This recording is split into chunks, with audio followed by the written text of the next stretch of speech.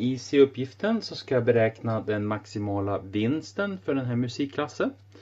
Och då är det så här att när jag tittar på funktionen som beskriver vinsten så är det en andragradsfunktion som ser ut så här. Det är en sur gubbe. Men någonstans här så har jag ett toppvärde här. Så det jag är intresserad av att ta fram, det är symmetrilinjen för den här funktionen. Så jag tittar på v av x och plockar fram symmetrilinjen, för där kommer jag att ha min maximala vinst här ute. Något belopp här. Så jag tittar på v av x som då var x multiplicerat med 400 minus 2x minus 7000. Så jag får v av x.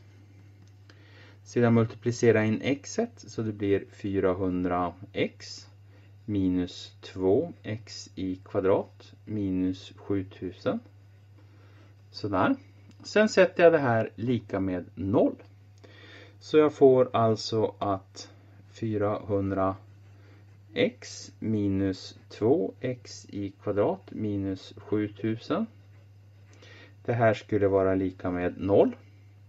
Sedan har jag en negativ x2-term, så jag flyttar över alltihop till vänstersidan.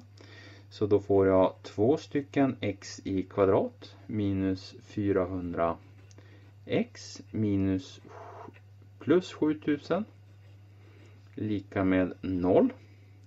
Dividera med 2 överallt så får jag x i kvadrat minus 200x plus 3500 är lika med 0. Och så löser jag med PQ-formel så får jag att x är lika med halva den med ombytt tecken. Det är då 100 plus minus roten ur 100 i kvadrat minus 3500.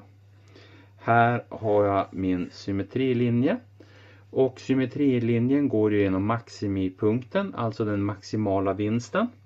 Så vinsten, den maximala, får jag om jag sätter in 100 i funktionen för vinsten här. Så då får jag 100. Parentes 400 minus 2 multiplicerat med 100 minus 7000. Det här då är lika med 100. Parentes är då 400 minus 2 gånger 100. Det är ju då 200 här. Så där. Minus 7000. 100 multiplicerat med 2000. Det är 20 000. Sedan ska jag dra bort 7000. Kvar får jag 13 000. Så svar maximala vinsten är 13 000 kronor.